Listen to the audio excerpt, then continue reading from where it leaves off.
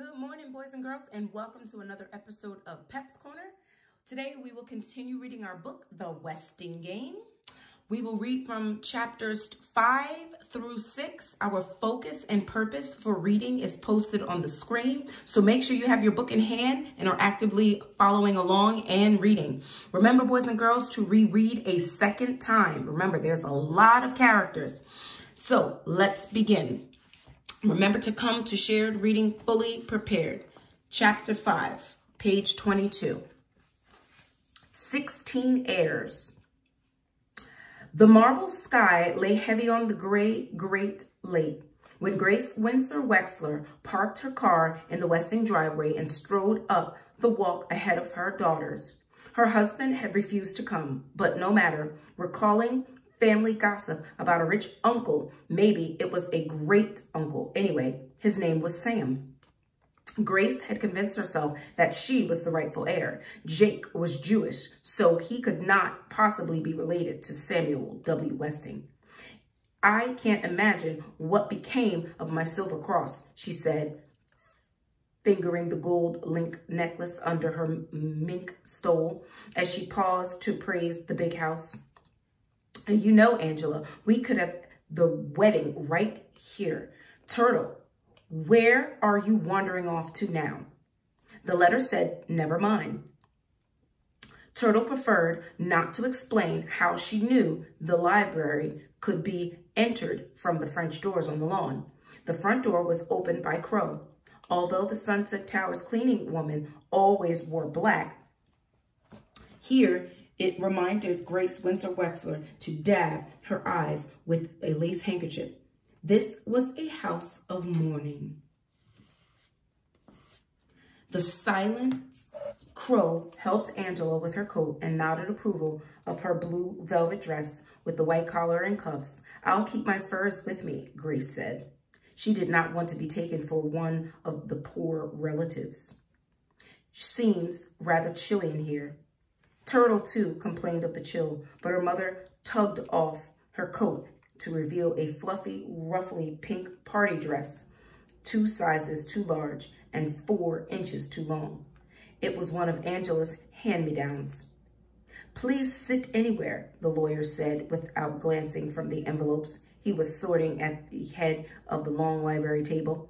Mrs. Wexler took the chair to his right and motioned to her favorite. Angela sat down next to her mother, removed a Tussaud towel from her large tapestry shoulder bag, and took up embroidering. The monogram D slumped in the 3rd chair. Turtle pretended she had never seen this paneled library with its bare and dusty shelves. Suddenly, she sat up with a start. An open coffin draped in bunting rested on a raised platform at the far corner of the room. In it lay the dead man, looking exactly as she had found him, except now he was dressed in the costume of Uncle Sam, including the tall hat. Between the waxy hands folded across his chest lay her mother's silver cross. Grace Wexler was too busy greeting the next heir to notice. Why, Dr. D, I had no idea you'd be here, but of course, you'll soon be a member of the family. Come sit next to your bride-to-be. Turtle, you have to move down. D. Denton Deer, always in a hurry, brushed a quick kiss on Angela's cheek. He was still wearing his hospital whites. I didn't know this was a pajama party, Turtle said, relinquishing her chair and stomping to the far end of the table. The next heir, short and round, entered timidly, her lips pressed together in an ampish smile that curved up to see what must be pointed ears under the straight-cut, steely hair. Hello, Mrs. Bomback, Angela said. I don't think you've met my fiancé, Denton Deer. You're a lucky man, Mr. Deer. Dr. Deer, Mrs. Wexler corrected her, puzzled by the dressmaker's presence. Yes, of course, I'm sorry. Sensing that she was unwelcome at this end of the room, Flora Bomback walked off. Hi, mind if I sit next to you? I promise not to pull your braid. That's okay. Turtle was hunched over the table, her small chin resting on her crossed arms. From there, she could see everything except the coffin. Grace Wexler dismissed the next heir with an audible tongue click. That distasteful little man didn't even have the sense to remove his silly aviator's cap. Tisk. And what in heaven's name is he doing here? The delivery boy shouted. Let's give a cheer. Otis Amber is here. Turtle laughed. Flora Bomback tithered. And Grace Windsor Wexler again clicked her tongue. Tisk. Doug Who and his father entered silently, but Sandy gave a hearty hi and a cheery wave. He wore his doorman's uniform, but unlike Otis Amber, carried his hat in his hand. Grace Windsor Wexler was no longer surprised at the odd assortment of heirs. Household workers, all, or former employees, she decided. The rich always reward servants in their wills. And her Uncle Sam was a generous man. Aren't your parents coming? She asked the older Theodorakis boy as he wheeled his brother into the library. They weren't invited, Theo replied. It's Chris announced. What did he say? He said it's snowing. Theo and Flora Bomback explained at the same time. The heirs watched helplessly as the invalid's thin frame was suddenly torn and twisted by convulsions. Only the dressmaker rushed to his side. I know, she simpered. You were trying to tell us about the itsy-bitsy snowflakes. Theo moved her away. My brother is not an infant, and he's not retarded. So please, no more baby talk. Blinking away tears, Flora Bomback returned to her seat. The infant's smile still painted on her pained face. Some stared at the afflicted child with morbid fascination, but most turned away. They didn't want to see. Pyramidal tact involvement, Denton Deere whispered, trying to impress Angela with his diagnosis.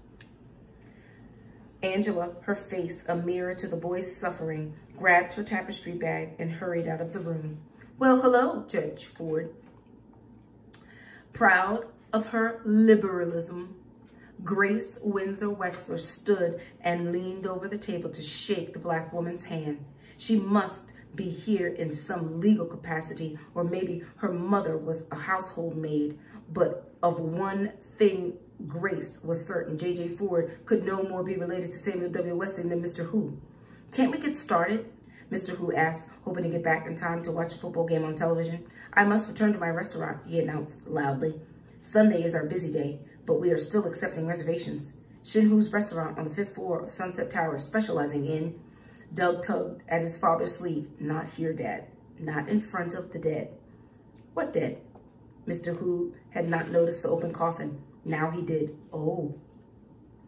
The lawyer explained that several heirs had not yet arrived. My wife is not coming, Mr. Who's great, said Mr. Who. Grace said Dr. Wexler was called away by an emergency operation, an emergency Packers game in Green Bay. Turtle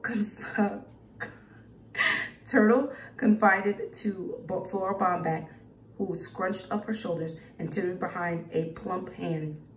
Then we are still waiting for one or two more, the lawyer said, fumbling with his papers, his hands shaking under the strict scrutiny of the judge.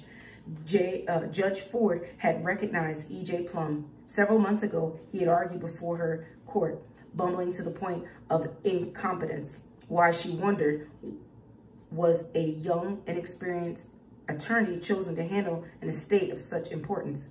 Come to think of it, what was she doing here? Curiosity? Perhaps. But what about the rest of them? The other tenants of Sunset Towers don't anticipate Josie Joe wait for Sam Westing to make the first move. Light footsteps were heard in the hall. It was only Angela, who blushed and, hugging her tapestry bag close to her body, returned to her seat. The heirs waited. Some chatted with neighbors. Some looked up at the gilt ceiling. Some studied the pattern of the oriental rug. Judge Ford stared at the table, at Theodorakis' hand, a calloused hand, a healed cut, and shiny flash of a burn on the deep bronze skin. She lowered her hands to her lap. His Greek skin was darker than her black skin, Thump, thump, thump. Someone was coming. Or were there 2 or 3 of them? In came Crow, eyes lowered without a word. She sat down next to Otis Amber. A dark cloud passed from her face as she eased off a tight shoe under the table. Thump, thump, thump. The last expected heir arrived. Hello, everybody. Sorry I'm late. I haven't quite adjusted to this. Sidel Pulaski waved a gaily painted crutch in the air, tottered and sat down quickly with another thump. This crutch. What a horrible word, but I guess I'll have to get used to it. She pursed her bright red mouth, painted to a fullness beyond the narrow line of her lips, trying to suppress a smile of triumph. Everyone was staring. She knew they would notice. What happened, Pulaski? Otis Amber asked. Did you pull Turtle's braid again? More likely, she visited Wexler, the foot butcher, Sandy suggested. Sidel was pleased to hear someone come to her defense with a loud click of the tongue. She had not even blinked a false eyelash at those offensive marks. Poise, they call it. It's really nothing, she reported bravely. Just some sort of wasting disease. But pity me not, I shall live out my remaining time enjoying each precious day to the full. Thump, thump, thump. The secretary kept to the side of the room, avoiding the oriental rug that might cushion the thump of her purple striped clutch. As she made her way to the end of the table, her exaggerated hips were even more exaggerated by the wavy stripes of white on her purple dress. Purple waves, Turtle thought. Denton Deer almost fell out of his chair, leaning back to follow this most unusual case. This, she favored her left leg, then her right. What is this? Whispered Mrs. Wexler. The intern did not have the least notion, but he had to say something. Traveling psoriatic mitosis, he pronounced quickly and glanced at Angela. Her eyes remained on her embroidery. The lawyer stood, documents in hand, and cleared his throat several times. Grace Windsor Wexler, her chin tilted in the regal pose of an heiress, gave him her full attention. 1 minute, please. Sidel Pulaski propped her purple and white striped clutch against the table, then removed the short pad and pencil from her handbag. Thank you for waiting. You may begin.